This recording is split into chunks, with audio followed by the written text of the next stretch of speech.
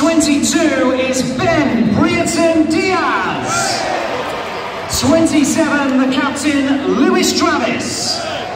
And rounding off the Rovers 11 is 36, Adam Wharton. Garrett's been robbed. On the bench for Rovers is 13, Ainsley Pearce. 10 tackles stolen, 15 but to be honest, 21, John Buckley. 29, Jack Bale. 30, Jake Garrett. And 33 is Ash Phillips.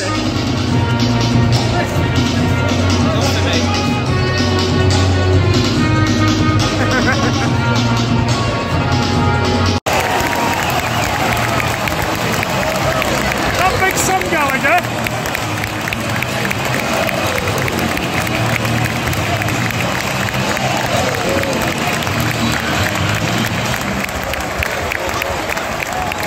Holding the scoring for Rovers, number 9, Sam Gallagher. Get in, Sam.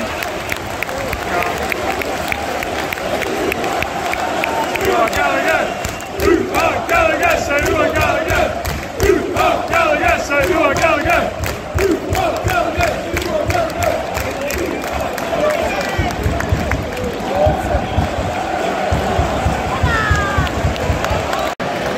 Bingo. He's a bingo. Oh yeah, big shit house. Try again, I don't even he forgets he was there. Naki Wells, isn't it? Naki Wells didn't even kick a ball for Birmingham.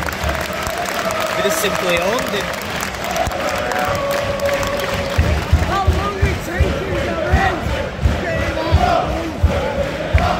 They're saying Burnley. Losing. 8-2. Sunderland.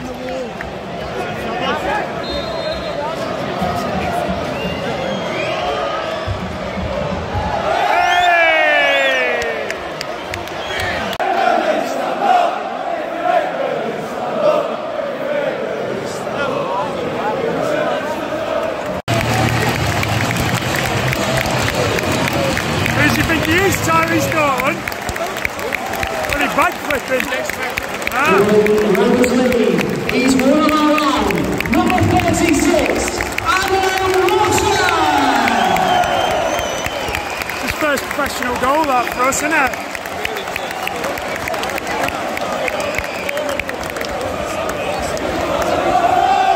Adam Wharton is one of our own. He's one of our own. He's one of our own. It's one of our own. It's a good finish, that.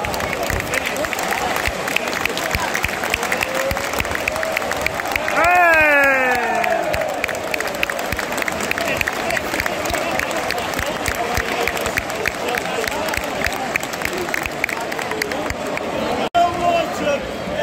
There it is, I thought he'd...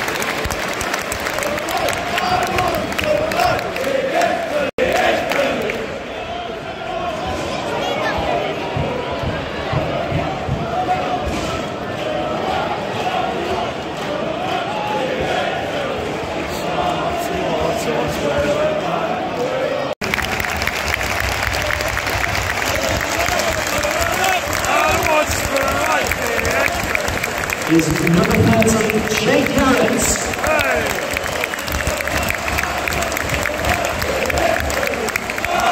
What says blue and white, blue and white, blue and white. Go on, Edges.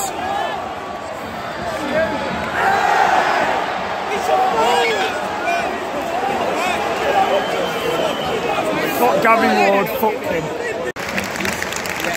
Edges injured. Ash Phillips to come on.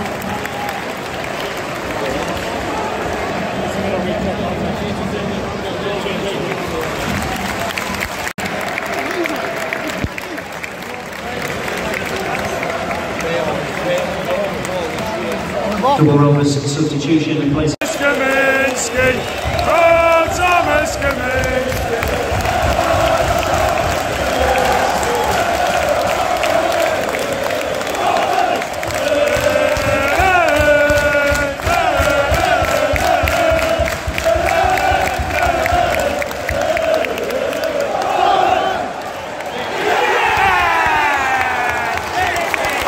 Good win! We didn't deserve that one blocking bit. Swing down the line of the blue. Times never seem so good. So good, so good, so good.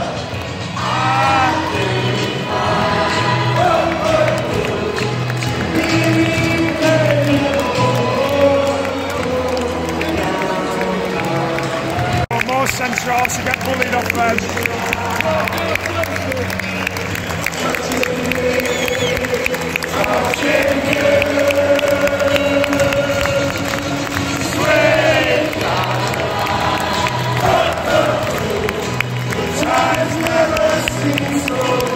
So good, so good, so good.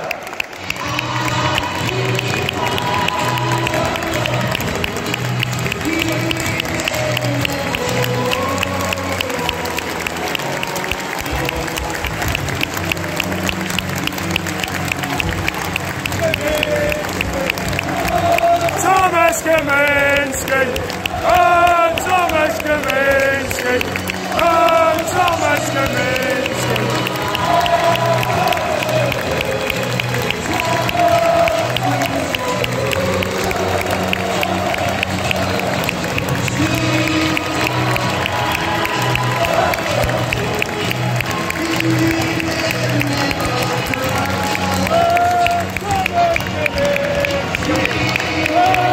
Thomas Kamiński!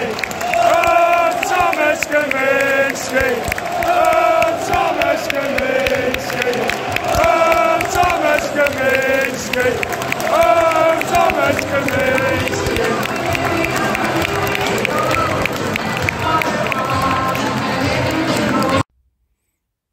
Wow, Thomas Kamiński, that is the reason why you are Belgium's #1. Jesus Christ.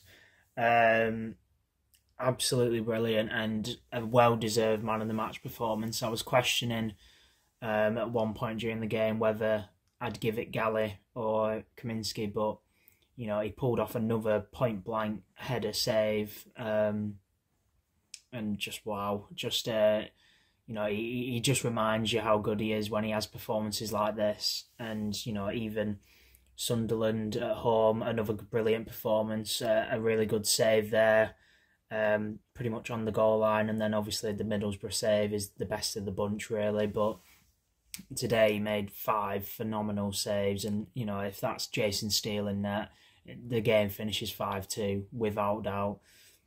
Absolutely amazing keeper. And yeah, to be honest, we rode our luck today. 2-1 flattered us. I don't think anyone can deny that. We probably should have lost, but you know, some individual brilliance from Kamiński means we see the game out, get the 3 points, and you create your own luck. And it swings and roundabouts with things like this. You know, you look at Cardiff away, we could have quite easily had a point there, obviously. The ref doesn't blow, it's 1-1. Wigan away, you know, questionable whether it was a foul on Morton to give away that goal, and then, you know, that could end 0-0. So I feel like, you know, we've deserved a bit of luck today. You can question, obviously, whether we had quite a bit of luck in the Sunderland game, to be fair. Was it a foul before the Diaz goal? Was Wharton offside? So it's been a lucky few games, to be fair, but we're picking up form at the exact right time, where we've got games coming up which are must-wins, really. You know, you're looking at Hull away, Coventry away, Huddersfield at home, you know, you look at those 3 games and you're thinking you've got to take at least 6-7 points out of those 9, you would hope. You know, Coventry and Hull away aren't going to be easy ones, but you've got to win at least one. And then Huddersfield at home, we have to turn them over. Worst side in the league, and an absolute shit show at the minute. So hopefully their manager's still in place by then. But yeah, hopefully we can pick up form at the right time, get some wins under our belts, and then take that form into the harder games, which obviously will be the likes of Burnley away and whatnot. But in terms of today, you know, a brilliant assist from Morton for Gallagher, put it on a plate for him. You know, the boy can pass a ball so well. You know, probably just as good as Harvey Elliott was at passing a ball, to be honest with you, if not better. Just different class in that midfield, and has really kind of shown Buckley how it's done, to be honest. And Buckley will not get a look in this season with Tyler Morton in that midfield. Tyler Morton could quite easily be playing in Liverpool's midfield next season with, you know, the way their midfield is at the minute, with that a lot of ageing players, the likes of Milner, Henderson, Fabinho, Thiago, you know, Keita. They're all quite old players, so there's absolutely no reason why some of them could not get moved on. And Morton has a sporadic role next year for Liverpool with the way he's playing right now. You know, obviously the Championship's such a physical league, and you know, he isn't a very physical player, to be honest, but he's still coping so well under pressure. The quick 1-2 passing, the vision to you know, put that ball on a plate for Gallagher, also just constantly finding players in behind. It's brilliant. And then a second goal for Adam Wharton, fully deserved, and I'm so glad he's off the mark with his first goal for the club he loves, the club he supports, and a really tidy finish as well, into the bottom corner. But yeah, I think we need to get out this habit of going 2-0 up and then sitting in for, you know, what seems 30-40 minutes. We did it against Sunderland, and to be fair, it worked, and you could obviously say today it's worked, but it's only worked today due to Thomas Kaminski being in between the sticks. You know, I mean, Sunderland was a different proposition, really. They didn't have any strikers on the pitch. They're all injured. Whereas today, you know, nearly said Leeds, Birmingham have brought on, you know, Jukovic, Deeney, kept Hogan on the pitch and have really gone for the game. Took a centre-half off, went with a 4 at the back. And it was just constant, weren't it, for a good, you know, 30-40 minutes. They were just on us, and we just could not get out. You know, at Sunderland, we had the out ball, and we had a few counter-attacks which we really should have took one of those chances, but today we just had absolutely nothing. And we were so lucky to win today. Yeah, I mean, obviously they bring Jukovic and Deeney on, and it's only going one way, and that is route one. And, you know, Ash Phillips gets bullied for the goal, let's be honest.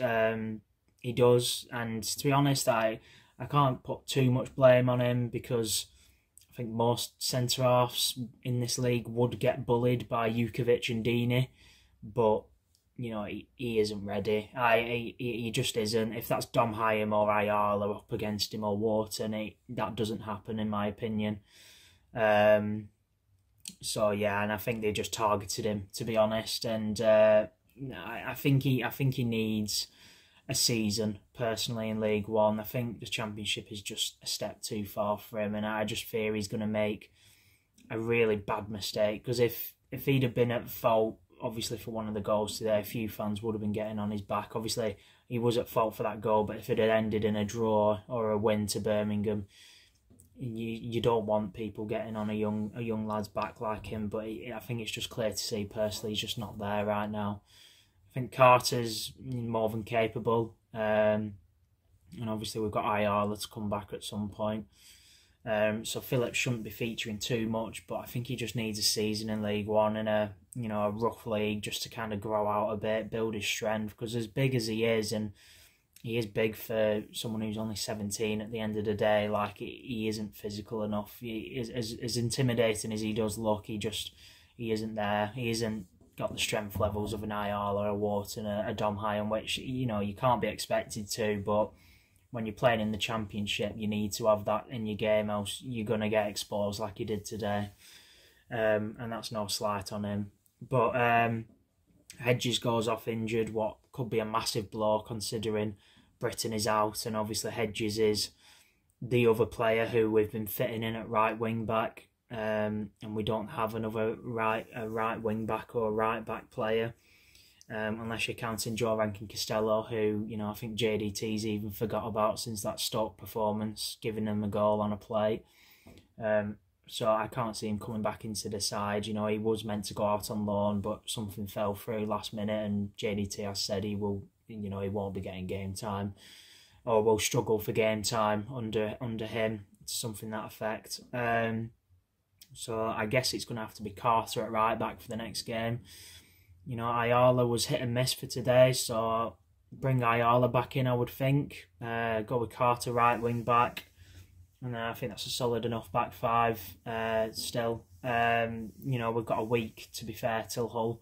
So hopefully it's nothing too major for Hedges, or Britton could potentially be back by then. I'm not sure what the injury news is with him. Smodics was also out today, and Dak still couldn't get a place on the bench, which is a point of contention. Not one I'm really fussed about at the minute, to be honest. I think, you know, no player is bigger than the team, and the team is winning right now. So I don't think there's any reason for fans to still be complaining about Dak personally not featuring. We know the player he used to be, but, you know, we're winning right now. And if JDT doesn't think he's up to it right now, I trust him enough. And I trust his judgment enough. Obviously, he's the one watching him in training every day. But yeah, I think we've got a 100% record with this 5-3-2 formation so far. I'm led to believe anyway. So much better than the 5-2-3. We've actually got a presence in midfield. We're not losing the midfield battle. Yes, we're a bit light up top, but when you've got Hedges, Adam Morton, bombing on, helping the attack, and as well as Pickering, you know, at times, I think we've got enough there. And, you know, when you've got Diaz and Gallagher there, Gallagher looks like a totally different player, by the way. I have to talk about Gallagher after today's performance. Like I said, for me, at one point, it was between him and Thomas Kaminski. Gallagher absolutely ran himself into the ground, did so much good stuff, and probably the most support he's had in a long time at Ewood, with fans constantly chanting his song. But yeah, brilliant from Gallagher, and he just looks like a different man down the middle, doesn't he? How much better does he look actually being played as a striker rather than out on the wing, which was, you know, JDT for some reason thought was a good idea, just like Mowbray did. You know, one of my mates was saying he's not even a striker anymore. When two managers have looked at him and thought he needs to be out on the wing, you can't class him as a striker anymore. But obviously some common sense has prevailed. He's played down the middle, and he's got himself a goal today and a goal against Middlesbrough. And yeah, I mean, that's 2 in 3 games, which for Sam Gallagher is, you know, unheard of, to be honest. So let's hope he keeps at it. I mean, well, if you count the Lenihan own goal as well, I guess it's 3 in 3, but I don't think that was given to Gallagher. I don't believe. But yeah, I picked up my Hull away tickets today, a tenner, really good price. So I'd urge anyone who, you know, is looking for a cheap away day, and away day we should do well in, you would hope. They are down there. We're in a good bit of form at the minute. We'll go there full of confidence, and hopefully in away day we can come away with a win after last season going there and them turning us over. And it's probably one of the worst away days I've had, really, after the match, getting so much shit off the Hull fans. Being in a Rovers coat probably wasn't the best idea that night. But yeah, should be a good away day for everyone to enjoy. And then I've got Coventry away after that, which I shall be doing, and then back at home for Huddersfield. And like I said, let's hope for 6-7 points from these next 3, and we'll be in such a good position by that point. And yeah, such a shame about Tony Mowbray doing a Tony Mowbray and throwing away a 2-0 lead at home to Burnley. Could have been the perfect day, you know, Blackpool beating Preston, also obviously winning, and then it looked like, you know, it were going to be perfect with Sunderland being 2-0 up, but oh well. But yeah, on to Hull away, I guess, and cheers for watching, guys. Leave a like and comment what you thought.